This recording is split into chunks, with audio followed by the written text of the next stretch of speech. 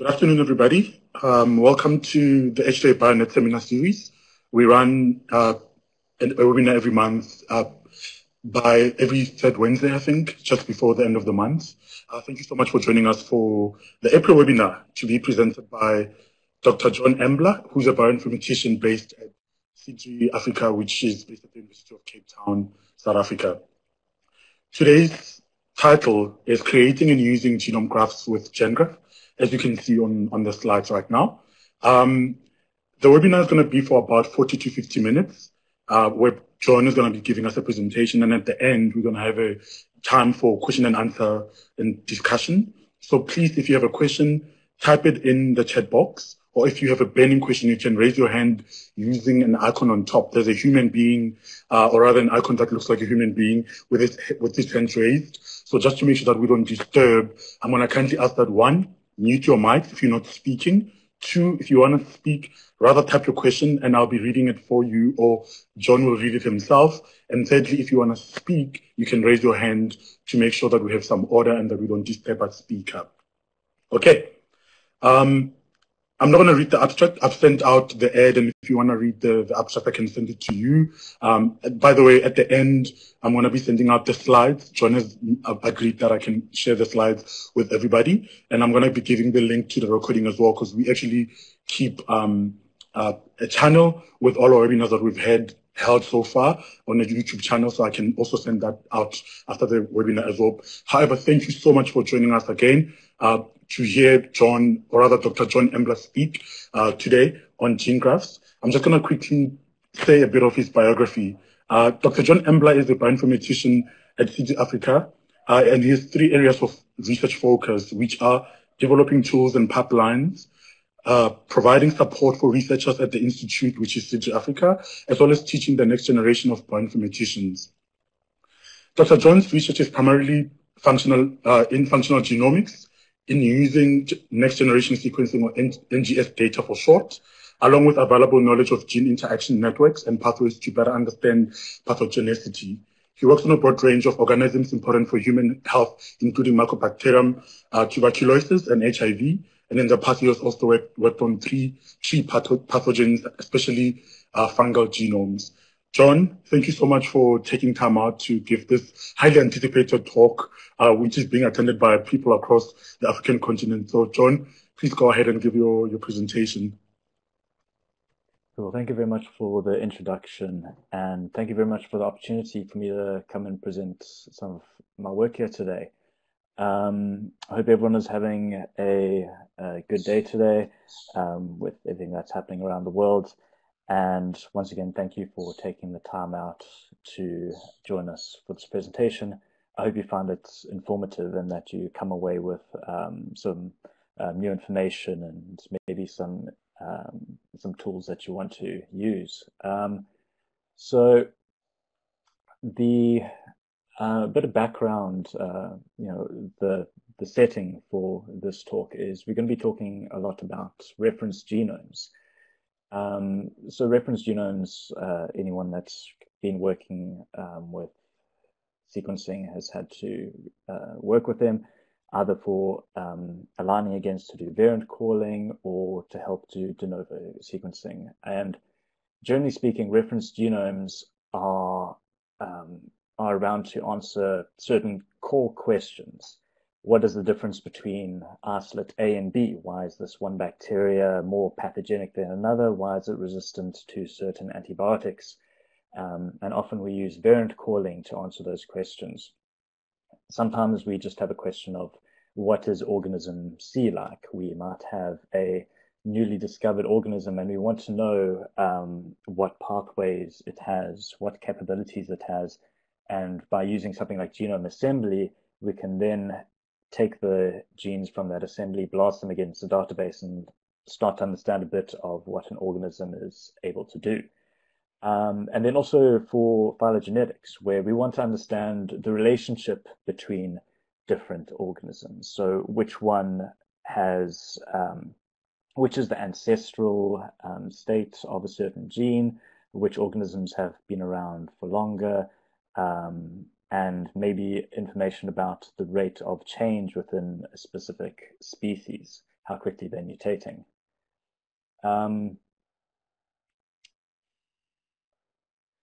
The thing is with the reference genomes is they come with a lot of limitations. One well-known one is reference allele bias, which is often a problem with the human genome, where because the standard reference genome only has one allele at a given locus, any reads containing the alternate allele are less likely to map. So you get this overestimation of the frequency of the reference allele in a population. And the other problem is that it's not always the closest organism to whatever you're investigating. We often have this problem with bacterial genomes where the most commonly used reference genome is actually quite distantly related to the organism that we're looking at. So normally what you'll be doing is you'll be taking your reads shown here in red and aligning them to your reference genome. And at the end of the day, you normally end up with a number of unmapped reads. And this is normally an artifact of the fact that your standard reference genome that everyone uses in the field, because it's more distantly related, it has a couple more mutations relative to the isolate that you're investigating, where another organism that might be closer phylogenetically will show fewer variants. So what we're seeing here is, first of all, you're mapping, the success of mapping reads to a reference is related to how closely relational to how closely related your reference genome is to the isolate that you're investigating.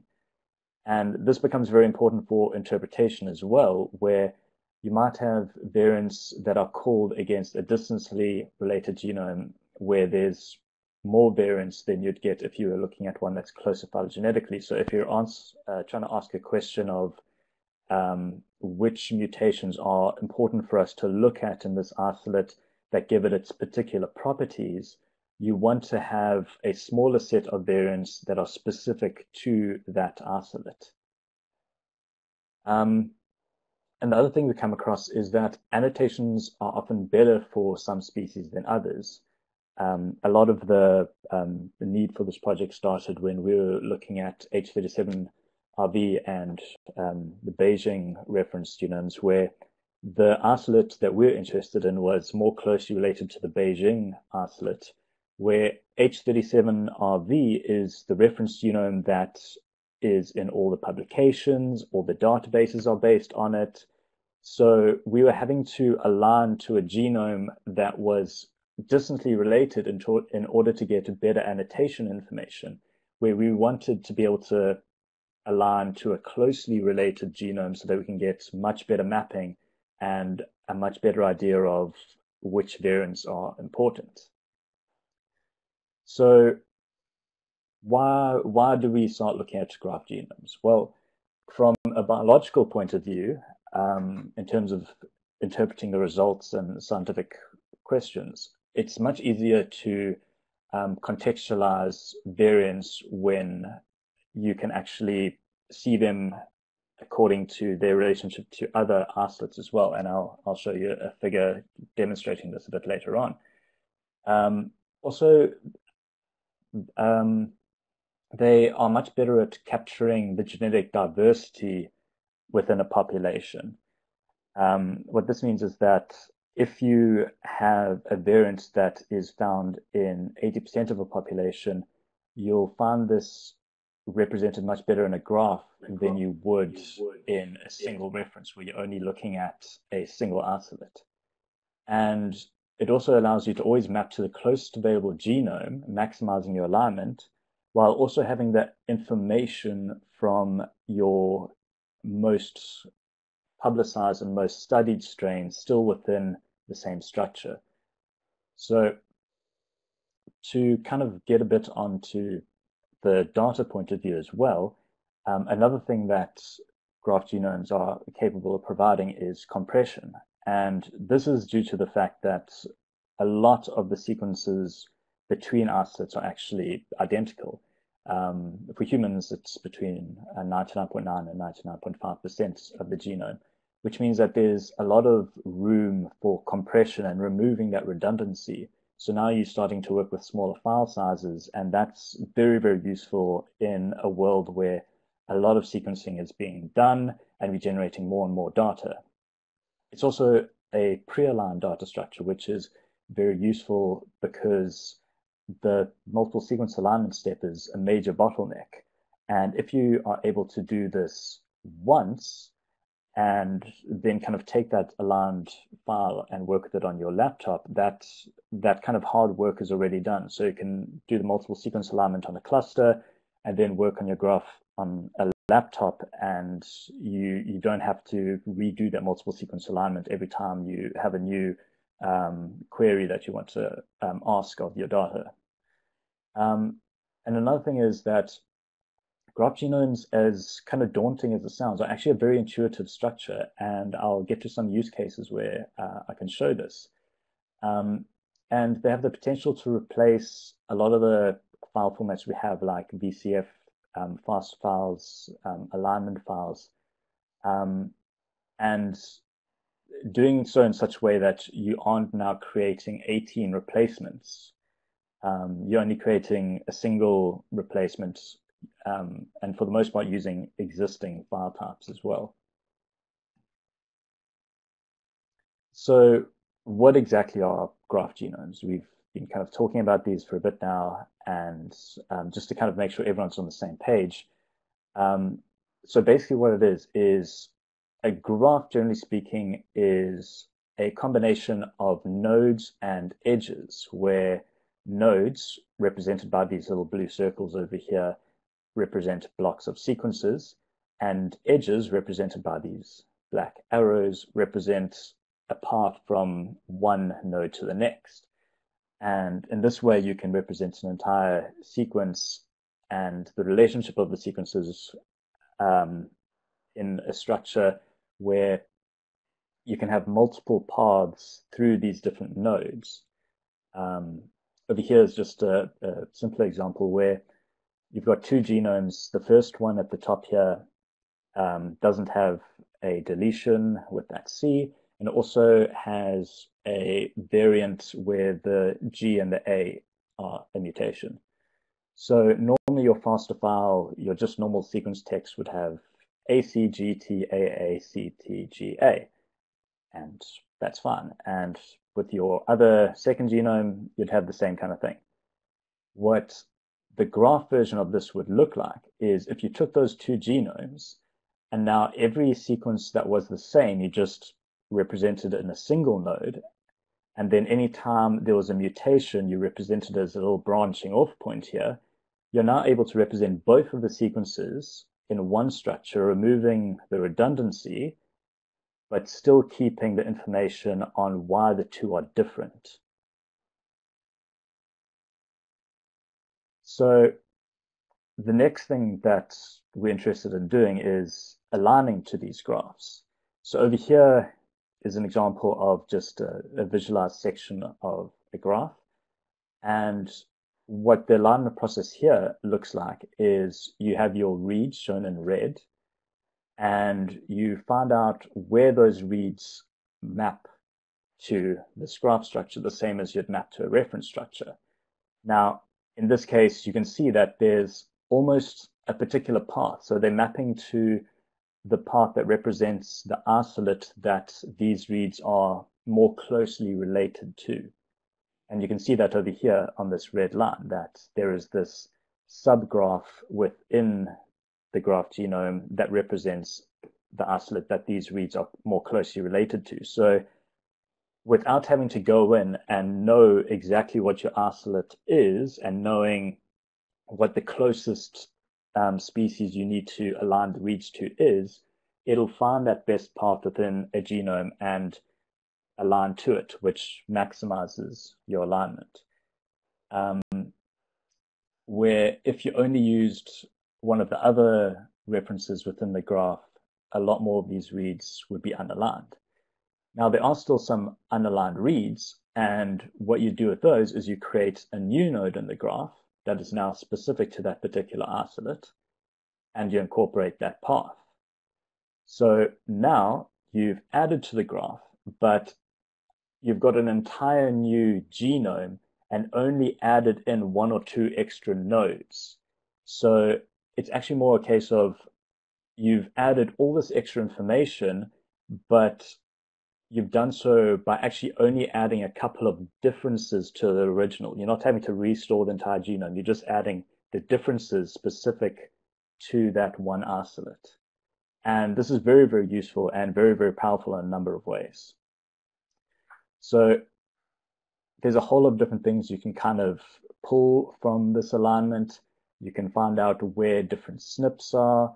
You can identify insertions, and it's generally a pretty exhaustive mapping. So you're mapping to any available genome, which means that if there's a particular insertion that's only specific to one particular isolate that's been sequenced and available on a database, and your isolate also has that, you will be able to align those reads to that very, very unique region, which is also useful for if you're working with a pangenome, you've got your accessory genome. So this would allow to make sure that you also are looking at the accessory genomes of all the different isolates as well. And also gives you a bit more confidence if you find a SNP. So if you find a variant and the quality is low, but you see that, oh wait, there are actually 3 other organisms that have the same variant in this position, it might give you a bit more confidence that this is real because it is something that exists in the population. There's a number of different structures that have been proposed and experimented with for graphs, and all of them have different pros and cons, and I definitely encourage you to read up on some of the really, really great work that's been done at the moment. The graphs that we wanted to build, though, with GenGraph have a certain list of desired properties that we wanted to keep, though. For example, we wanted them to be very intuitive to use, both because that helps with development in terms of when people write more code to kind of add to the code base and write their own tools to kind of use these graphs at their core, but also because it helps a lot with adoption. You don't want someone to have to learn some really abstract way of thinking in order to use these graphs. And also, at the end of the day, these are created to allow people to answer biological questions.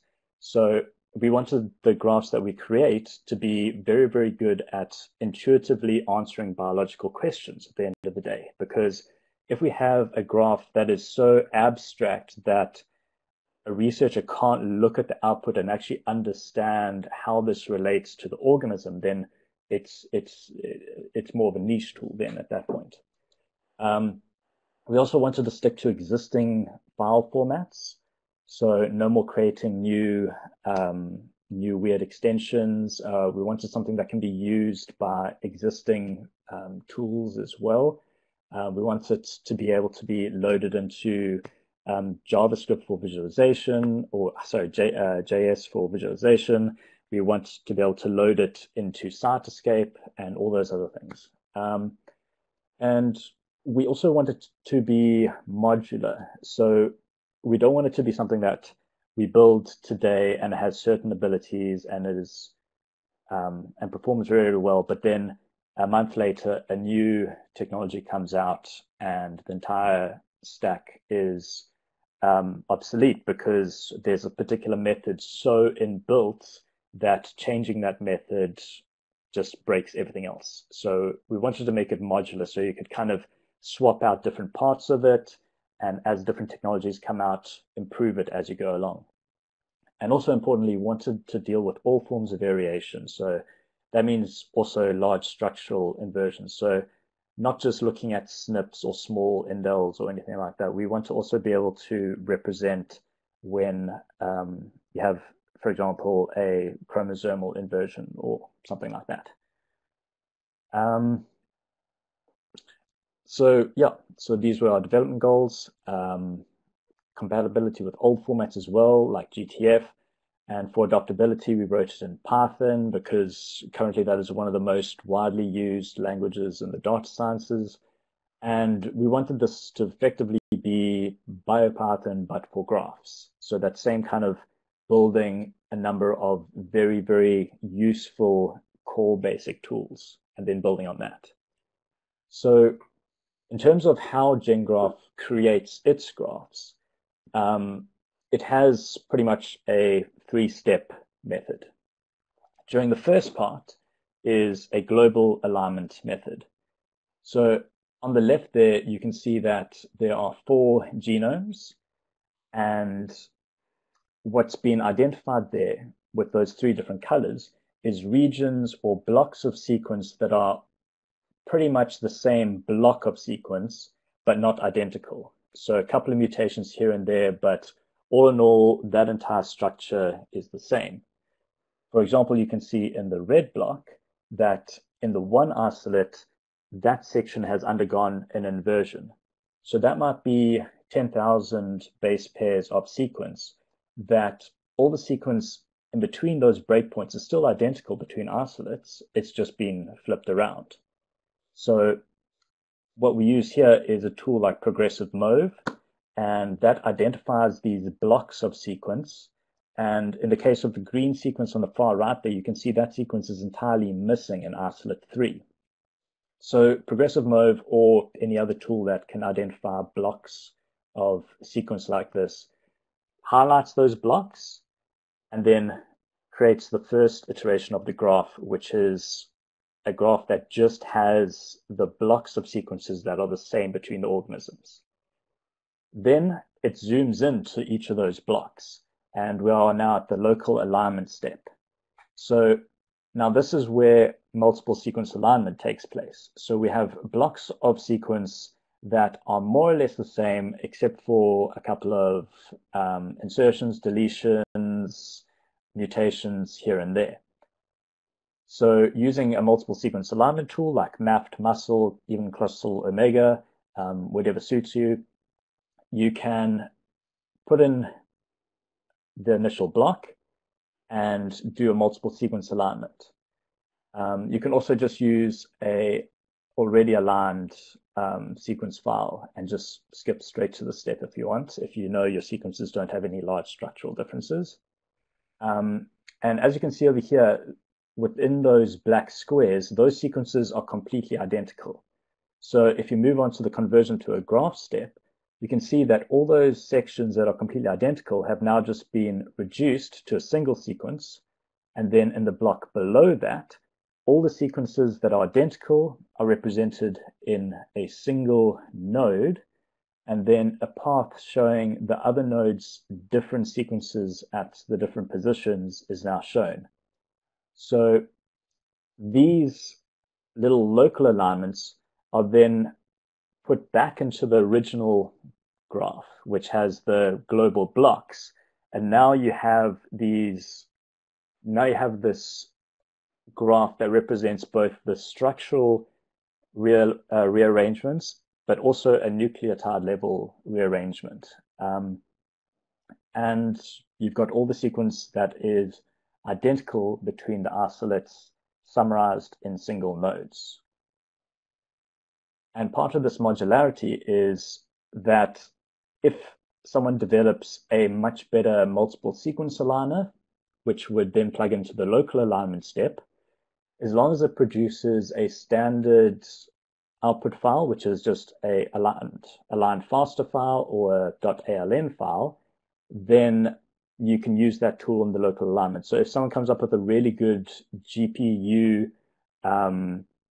based alignment method, that can be easily plugged into the local alignment and now speed up the creation of the graphs. So this is what we mean in terms of modularity, and it's just the same with the global alignment step.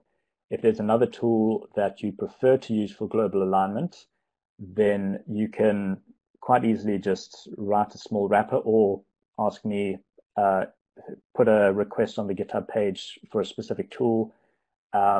We can write a small wrapper for that. It's pretty doable. Sure. Let me just have a quick look here. Can you see the little hand as it's moving on the slides? Was that just me? No, we can't see it, John. Okay, right. Okay, so I'll use the little pen over here. So It's green. I just activated it. It's a green green. arrow that you can use, John. Sorry for disturbing. There. Okay, I see. Yeah. Okay, cool. Thank you. So yeah, so this section over here where you have your different alignment tools, those can be hot swapped in and out as part of the modularity. If you come up with a really, really effective way to do the global alignment step, then you can hot swap that in as well. And also, this is important because a lot of the time, certain organisms have very specific alignment tools that are needed. A virus in HIV research has got very specific alignment parameters and alignment tools that work much better for them than working with a eukaryote or a bacterial genome. Yeah. So once you've kind of created this reference structure, it can then be used to create your other graphs, your cactus graphs, your De Bruijn graphs, and we're busy developing that functionality as well to allow you to kind of go from your GenGraph structure into any of the others that you want to work with downstream. So we really want to work on compatibility as well. Because we think that that's something that's going to be beneficial for everyone and also is essential for the long-term usefulness of this project. So in terms of the available functions, we wanted to start off with just simple things like where is a specific location in the graph. We need functions that extract sequences between point A and point B, and can return things like measures of similarity between certain sequences in a region. And by building those simple functions, you can then start to build more complex functions. So your read mapping functions, functions to extract a pangenome. And we've built a lot of these so far. In terms of read alignment, we're using De Bruijn graphs. In terms of if you just have a sequence and you want to find out where it maps to the genome and you just have a single sequence, one of the students at CBio implemented a kind of on-the-fly method that scans through the graph, creating k-mers as it goes, and then does a k-mer-based alignment as well. And then also doing read alignment by a kind of decompose and map method where you take the graph and then you load it into memory as a De Bruijn graph, and then you can take all your sequences from multiple sequence alignment and align it very quickly against that using hashing, which is fairly quick. So the other functions that we have made available is being able to incorporate variants into the graph. So if you already have a VCF file where you've done variant calling against a particular reference, you can then go to your graph if it contains that reference as well, and take those mutations and incorporate them into your graph as well. Also, there's functions for homology comparisons. So to kind of say, if you have a GTF file, you can, if you have a GTF file for multiple genomes within the graph, it can use the positions in the GTF file to extract regions, extract subgraphs representing those genes across the different isolates, and then compare them by looking at the structure of the graph. So not just at a sequence level. And also just for looking at the conservation of sequences. So That's as simple as looking at if you have a very, very large node in the graph that contains a very, very long sequence, then that's an interesting feature, especially if you have 100 genomes in the graph and all 100 of them have this particular 10 kb region that contains no variance. So simply by iterating through the graph and saying, give me any node that's longer than this, or just saying, give me all the nodes but ranked by how long they are. So these functions have been actually quite easy to code because of the intuitive nature of the graph, because a long node that contains all the isolates represents a sequence that is conserved, and that's a pretty reasonable logical assumption to make. So an example here is a function that what it's trying to do is just kind of like, okay, let's find out how similar this region is for this isolate to the other isolates in the graph. So over here, you've got your input graph on the left, and the first step you're going to do is just ask which nodes contained the required region. So what get region similarity does is it identifies the nodes where the start and the stop region is specified. And these are the same start and stop coordinates that you'd have in a GTF file that would relate directly back to what you'd see in a FASTA file. So if on a database you know that this gene position is between X and Y, then you can extract it based on those coordinates within the graph. So that start and stop over here, that's referring to a normal base coordinate system. And then you just say which isolate you're referring to when you're talking about those start and the stop, because obviously a start and a stop in one isolate will be different to another isolate. So by specifying your start and stop, you're able to extract a particular subregion from the graph.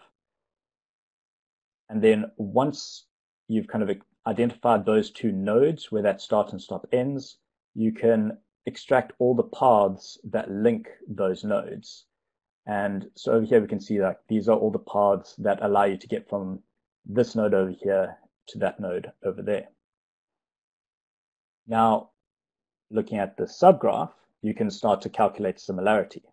So if the green points over here were your query sequence that you initially put in, so let's call that isolate 1 in this case is your reference, you can kind of say, okay, right, well, isolate 1 shares maybe all 4 nodes with isolate 3, if isolate 3 also follows this exact same path.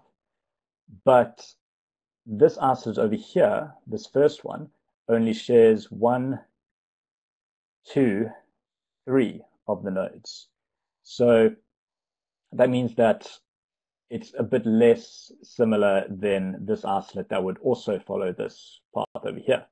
And then the isolate that just kind of takes this entire different branch point would be the most distantly related, only sharing 2 of the nodes. So in a very intuitive way, once again, you can kind of see how similar sequences are by how many nodes they share within a subgraph.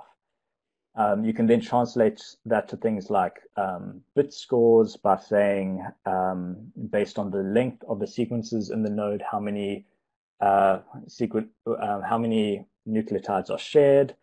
And also, most of the time when we're talking about phylogenetics, what we're interested in is evolutionary events. So if a single nucleotide is mutated, it's, one event, a mutation has happened. But if 10,000 base pairs of a genome disappears all at once, that is still just one event. That is still just one thing that happened, though the probability of it happening is very, very different.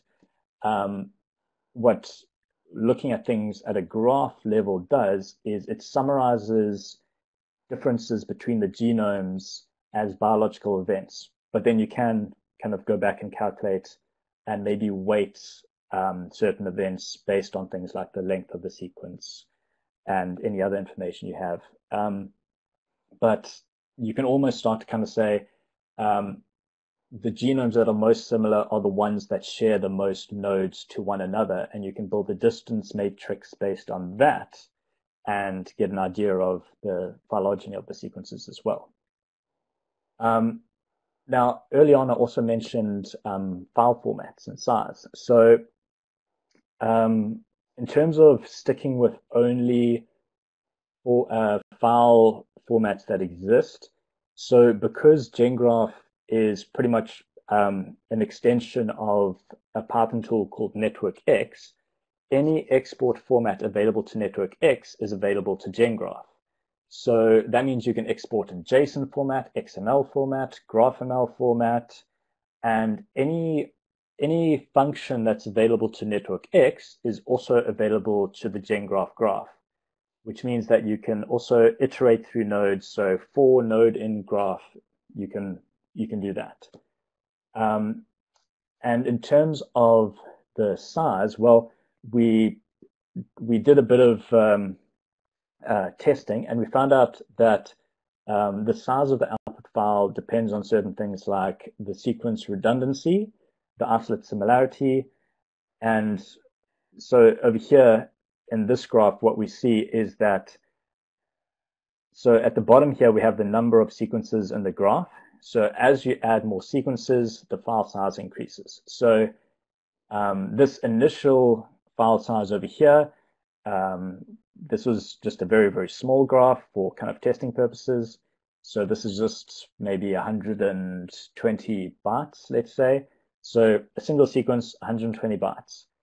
Adding on another sequence only adds that little bit of extra file size. Now, these different colors over here represent the sequence similarity. So what we did is we simulated mutations at different rates in the sequence. And as you have higher dissimilarity between the isolates within the graph, you start to lose that compression because you're starting to store those differences. So at your kind of higher mutational rates, you don't get this compression, but for the majority of bacterial and human genomes and closely related organisms, you see pretty good results in terms of really, really small file sizes. The more genomes you add, the file size really doesn't increase that much, but your information density does. What this does mean is that working with viral genomes, you lose your compression when working with viral genomes. HIV sequences loaded into a graph format is definitely not going to save you much space, but it's still usable. But yeah, definitely not for compression purposes. Now, in terms of using GenGraph, there's 3 different options to set it up. There's information on the wiki on GitHub, and there's 3 different routes you can take, either through Docker Hub, Python Package Index, or pip, and just literally getting it direct from GitHub if you want to really get into the code. So the simplest way for you to right now sit down and create a genome graph is to use Docker Hub. So this command over here, the only thing you need to install is Docker. So you install Docker, it's got a easy to download executable, and if you put in this command docker run, and then so what this does is it mounts the directory where your input files are, and you only have one input file, mounts wherever you want your output files to go, as well as where your genomes that you're using are, the name of the Docker Hub repository, and then the command make genome graph. This over here specifies the sequence file, so it's just a text file that contains the paths to the sequences that you're working with, a out file name, and the out file path, in which case is genome. So what this will do is all your requirements, all your dependencies are all within this Docker container. It'll pull that container from Docker Hub. It'll run the make genome graph command within GenGraph, and it will export that created graph genome into this genomes folder over here. So using this, you don't have to worry about installing Move or MAFT or anything like that. You can just type this in once Docker is installed and create a genome graph.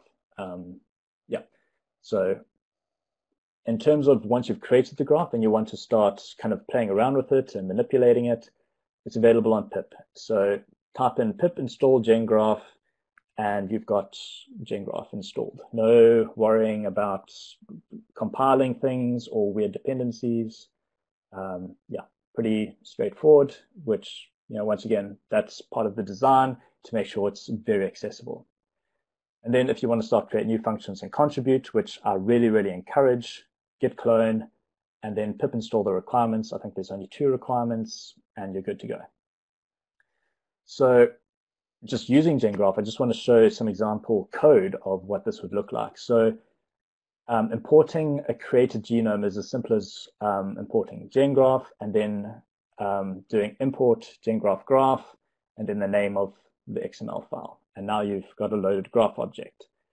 And you can check which isolates are within the graph object by doing graph object.ids. Okay, so there's a W148 isolate and H37RV isolate within this one. And now you just want to extract a particular region. Say there's a particular gene that you want to see if it's there. This is a very small gene. You just say between position here and here for this particular isolate, give me that subsequence. And voila, you've got that subsequence. The same way that you'd work almost with a FASTA file object. If you wanted to extract a subregion graph, then exactly the same kind of thing. You use your get region graph. Ignore the self here. The region start, region stop, the sequence name, which would be H37RV here, and then the neighbors. So what the neighbors is if you're extracting a subgraph, you might also want to get all the nodes that are just either side of it or kind of branching out in between those 2 nodes. And that allows you to get that information as well. And then using networkx write GML, you can then write that subgraph.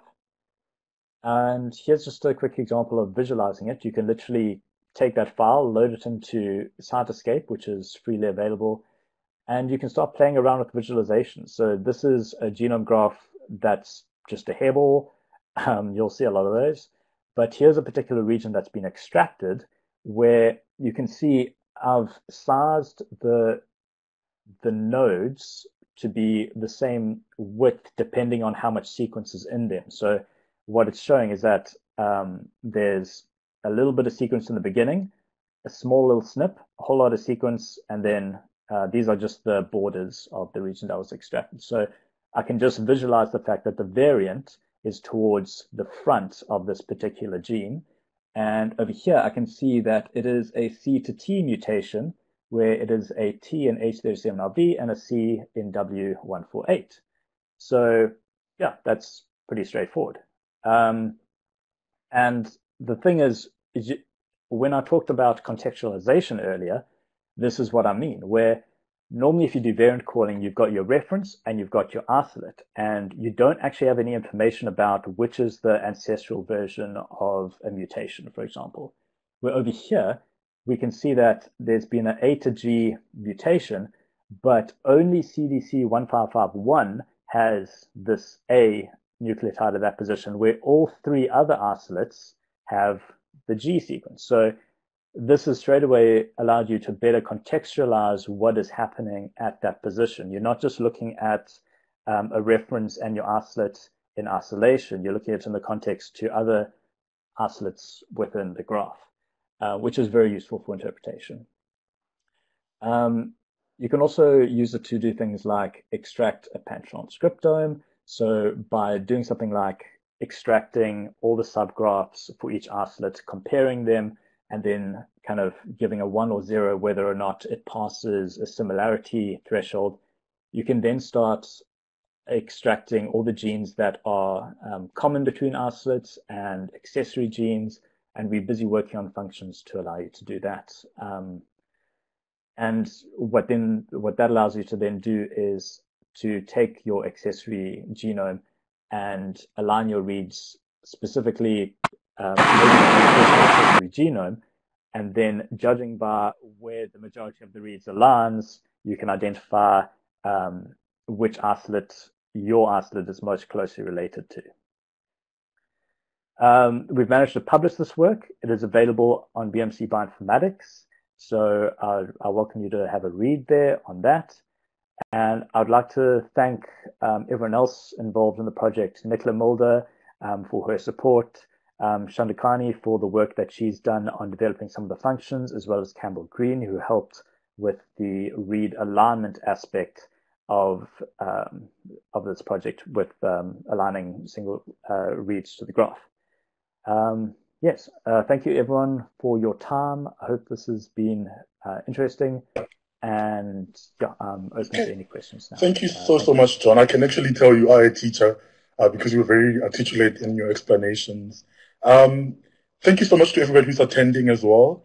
It's time for questions. We have about 10 minutes to go. So if you have any questions, please type them in the chat box. If you have any comments, you can either raise your hand, as I said, and you can speak, or you can tap them up, and John will gladly engage with you. So I'm going to give you some time. We have 10 minutes, as I said. So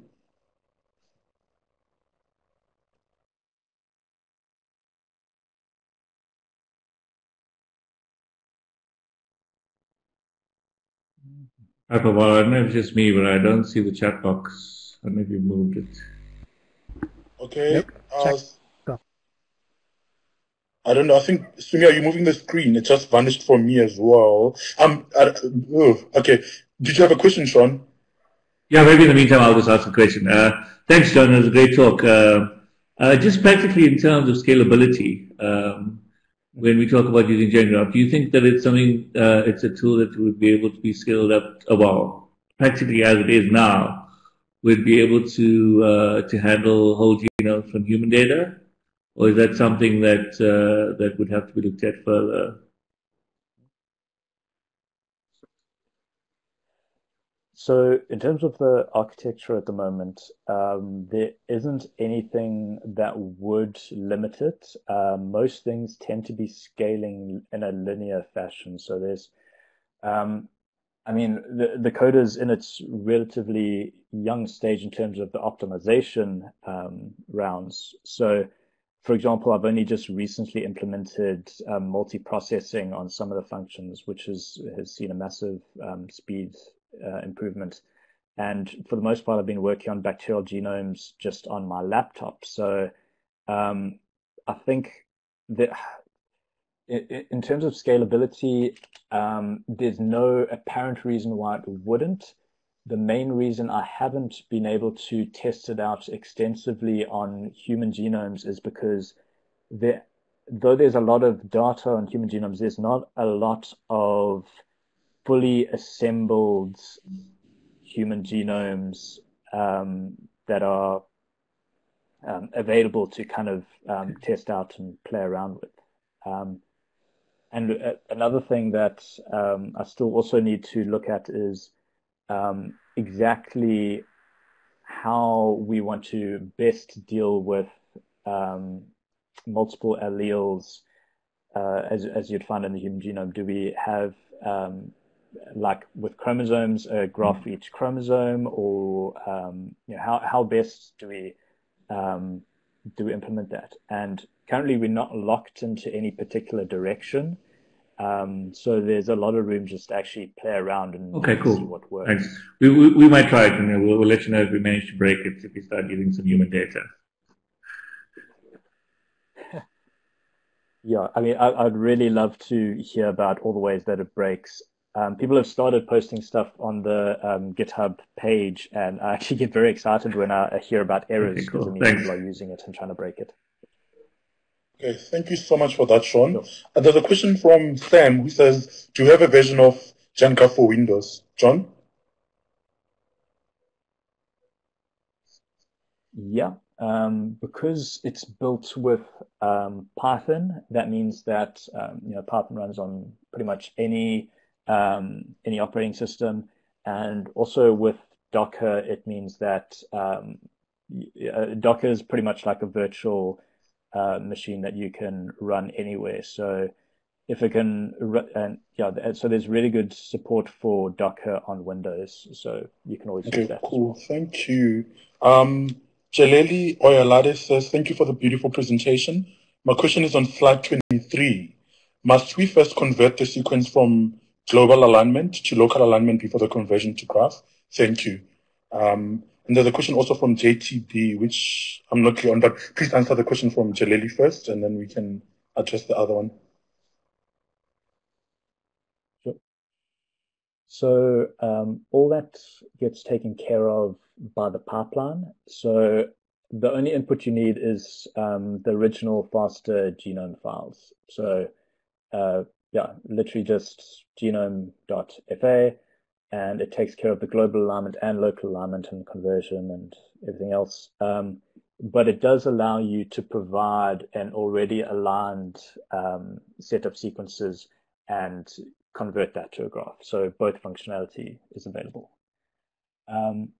From JTB, how working with huge transposons in the genome. So when it comes to transposons and your repetitive sequences, there's two things that come in there. First of all, is it will be reliant on how the alignment tools deal with transposable elements. So if you have if you decide to use a alignment tool that is prone to misinterpret them, then that will be carried into the graph. And this is one of the reasons why we want it to be modular. If there are tools that are better than progressive mode or anything else of dealing with things like transposons, we want to be able to incorporate those tools and still have everything run the same way and not kind of break the entire flow. But for the most part, it deals well with aligning, because you're now looking at aligning a large structure of the genome. You're not just looking at 1,000 base pair region. These blocks over here in the global alignment, they can be tens of thousands of base pairs, which means that even with the huge transposon, the alignment tools will be able to anchor its position based on unique sequence, maybe flanking that transposable element. Though transposons are often found at breakpoints, so transposons are always an issue, but for the most part, we haven't seen it directly break anything. And by improving the tools that we use for global alignment and local alignment, as we improve those, we'll be better capable of dealing with transposable elements. Okay, thank you so much, John. I see Olivier is typing. JTB says thank you. You don't have to tap. You can actually also raise your hand and speak. But I see Olivier's question, who's asking, can nodes be misaligned? John? So they can be misaligned if the alignment tool that you use misaligns them. So if MAFT or Muscle or Cluslow misalign something, then yes, it will be misaligned. So in that way, it's the same as doing any alignment. You need to maybe for a particular organism fine-tune the parameters that MAFT or whatever it is that you're using to make sure that you get an accurate alignment as possible. But for the most part, if you have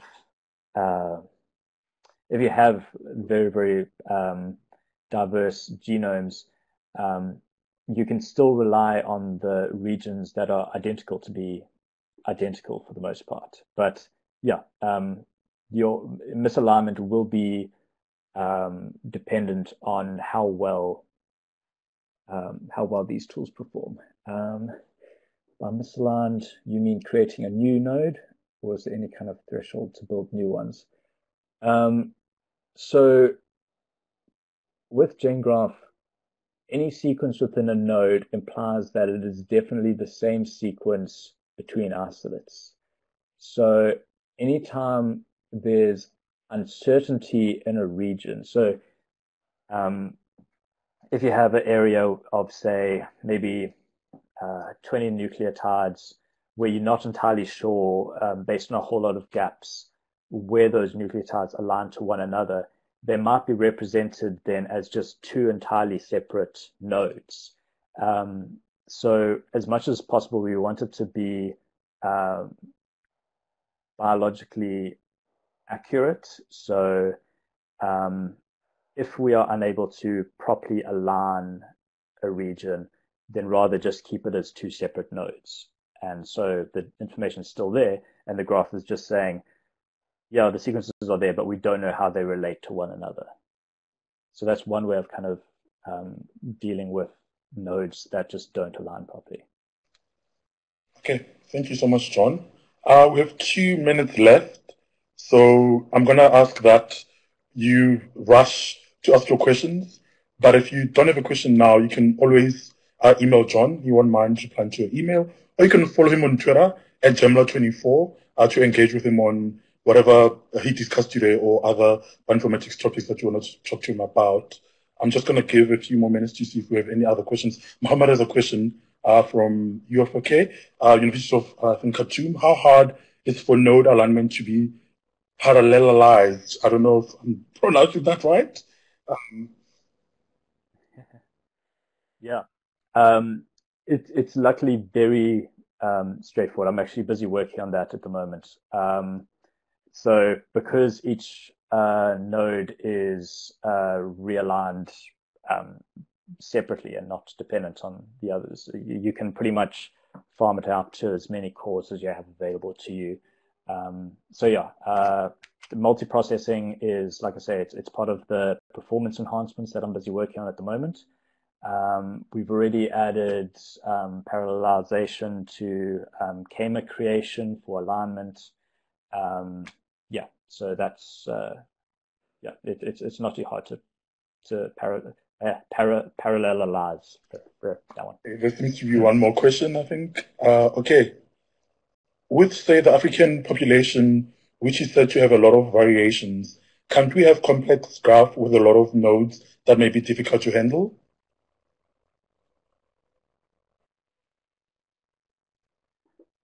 Yes, yeah. And you know, that is one of the applications that I really, really want to build towards, is making sure that we can handle kind of human level variation between very distantly related populations. So my answer to that question is that there is, like I say, no logical or no apparent reason why it would not be able to deal with that. But of course, testing and trying to break it is required. It also comes down to the alignment methods at the end of the day. So we might have to test a couple of different alignment methods and different parameters until we... Davis asks, I think following from what Howard was talking about, do you know if anyone else is working on building that?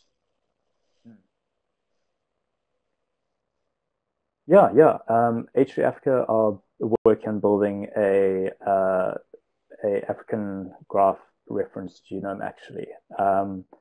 And the other groups, there's one called 7 Bridges as well, that are working on a human reference graph.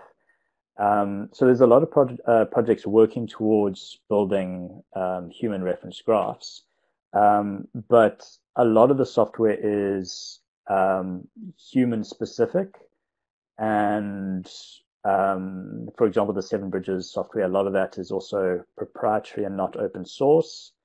So, you know, one of the things that we wanted to do is make sure that this, the tool we're developing is not specific for one particular organism and freely available and, usable in Python to allow people to develop their own tools easily and allow for adoption.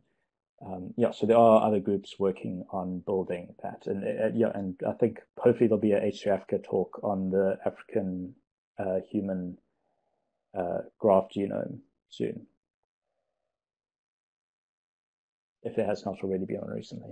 Okay, since many more people are typing, David, how do you deal with reads preferring to align to 2 isolates instead of only 1?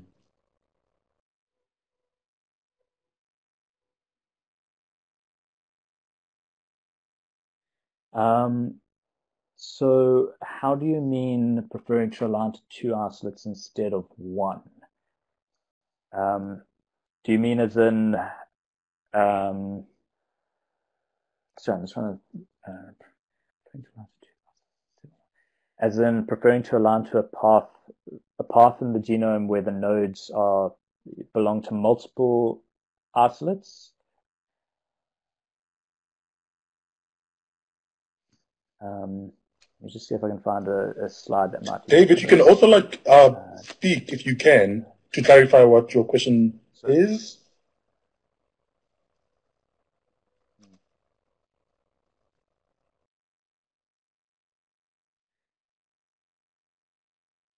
So for example, if you have this red path over here, where actually 10 out of 12 isolates all have this genome structure, versus maybe other isolates that have a genome structure that follows this kind of path, there won't be any bias because it doesn't weight the alignment based on how many isolates are found within each node. It just looks at the sequences of the nodes and says, where is the best match? Where does this align where I need to have the fewest mutations? So, for example, let me just use the drawing tool. If by aligning along this path over here, it has to incorporate maybe a mutation to based on that node. If it can also align to this, but without having to do any mutations, then that's a perfect alignment. Then it will always take this path. So with the alignment, it tests the alignment over every possible path through the graph. So you're always trying to find the optimal alignment, looking at every single option. So if you have an A in a tiered position, and in your isolate you have a T at that position, it'll align to that particular path. Okay, thank you so much, Jon, and thank you so much to all our attendees for your engagement, for your many questions. I see that there's a lot of people that still want to ask you something, so please email Jon. I'll provide you with his email address. I'll provide you with the slides. And as I said, I was recording this meeting, so I'll also provide the recording link once we put it up on our YouTube channel. Jon, thank you so much for such an engaging and informative webinar, and I hope to have you in future for one of our webinars or other workshops at H3 Bionet. We appreciate it. Everybody's saying thank you so much for a great presentation, and I agree with them. So, Jon, any last words? Okay. Thank you again. Just thank you again for hosting me, and thank you for the great introduction and emceeing this webinar. And yeah, thank you again, everyone. Please message me with any questions. Let me know if you want to get involved, if you want to write some code. If there's something you don't like, then definitely come and write some code. Okay, sure. Thank you, Jon. See everybody in May for the next webinar. But for now, follow Jon, as I said, on Twitter. Email him and engage him. Thank you so much. Enjoy your day, everybody. Goodbye.